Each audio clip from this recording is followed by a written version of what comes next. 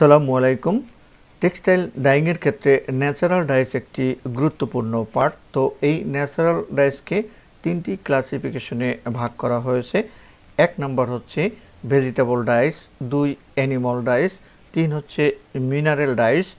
তো ভিডিওটি না টেনে সম্পূর্ণ দেখতে থাকি এবং জেনে নেই what is the vegetable dice and what is the animal dice and what is the mineral dice. তার আগে এখনও যারা আমার চ্যানেলটি সাবস্ক্রাইব করেননি তারা আমার চ্যানেলটি সাবস্ক্রাইব করে নিতে পারেন এবং পাশে থাকা বেল বাটনে ক্লিক করে অল বাটনে প্রেস করে রাখুন যাতে পরবর্তী ভিডিওর নোটিফিকেশন অটো পেয়ে যান। আর যারা অলরেডি সাবস্ক্রাইব করেছেন তাদেরকে অসংখ্য ধন্যবাদ।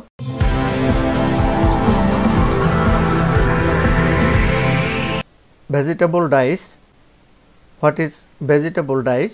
উদ্ভিজ রং কি? The dice that are made from plants, leaves or fruits are called vegetable dyes. This vegetable dyes can be applied directly. এখানে গাছগাছালি, লতাপাতা বা ফলমূল দিয়ে যে রং তৈরি করা হয় তাকে ভেজিটেবল রং বা উদ্ভিজ জাতীয় রং বলা হয়। এই উদ্ভিজ রং সরাসরি প্রয়োগ করা যায়।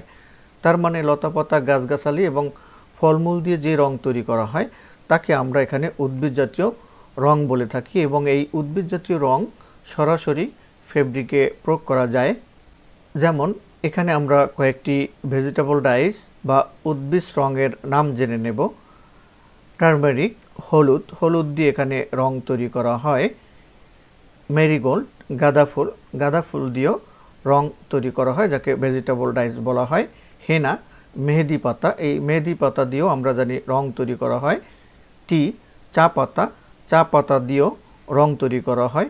অনিয়ন, পেঁয়াজ দ্বারাও রং তৈরি করা হয়। এই উদ্ভিদ জাতীয় পদার্থ থেকে যে রং তৈরি করা হয় তাকে আমরা ভেজিটেবল ডাইস বা উদ্ভিজ রং বলে থাকি। Animal dice. What is animal dice? প্রাণীজ রং কি? Dice extracted from certain insects and invertebrates are called as animal dyes. Various shades of red and purple are collected from animal origin. এখানে নির্দিষ্ট পোকামাকড় এবং অমেরুদণ্ডী প্রাণী থেকে নিষ্কাশিত রঞ্জকগুলিকে প্রাণীর রং বলা হয়। লাল এবং বেগুনি রঙের বিভিন্ন শেড পশুর উৎপত্তি থেকে সংগ্রহ করা হয়। তার মানে এখানে নির্দিষ্ট কিছু পোকামাকড় এবং অমেরুদণ্ডী যে প্রাণী আছে সেই প্রাণী থেকে নিষ্কাশিত যে রঙগুলি পাওয়া যায় সেই রঙগুলিকে এখানে প্রাণীর রং বলা হয়। যেমন লাল এবং বেগুনি রঙের বিভিন্ন যে শেড পাওয়া যায় সেই শেড পশুর উৎপত্তি থেকে সংগ্রহ করা হয়।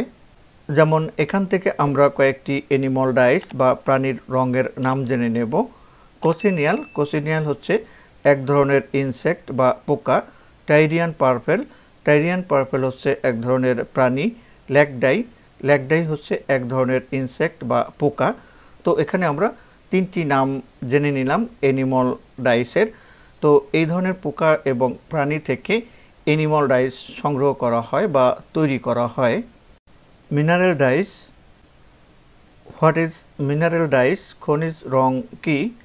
Dice extracted from mineral sources are called as mineral dyes. এখানে খনিজ উৎস থেকে আহরিত রঙকে খনিজ রং বলা হয়। তার মানে যে রং খনিজ উৎস থেকে আহরিত হয় তাকে খনিজ রং বা মিনারেল ডাইস বলা হয়।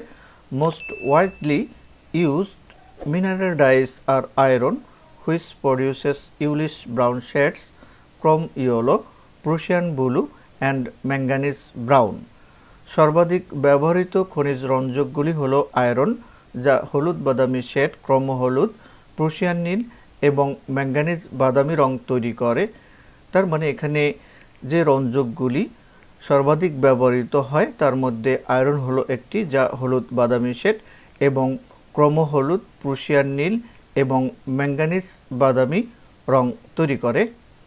The dice obtained from mineral sources may be poisonous and hence are not being used commercially.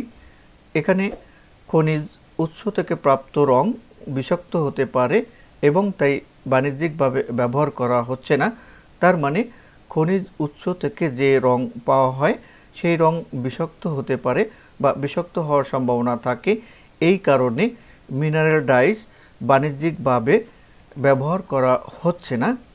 যেমন এখানে আমরা কয়েকটি মিনারেল ডাইস বা খনিজ রঙের নাম জেনে নেব। আয়রন, এটি হচ্ছে একটি খনিজ পদার্থ। দেন Prussian blue and manganese brown.